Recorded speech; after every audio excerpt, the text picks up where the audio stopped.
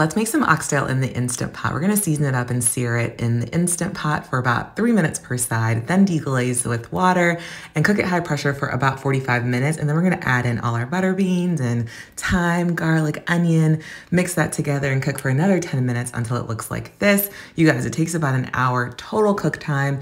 Totally worth it. You don't have to stress over the stove or wait for hours for this delicious, tender, fall off the bone meat. Enjoy it now.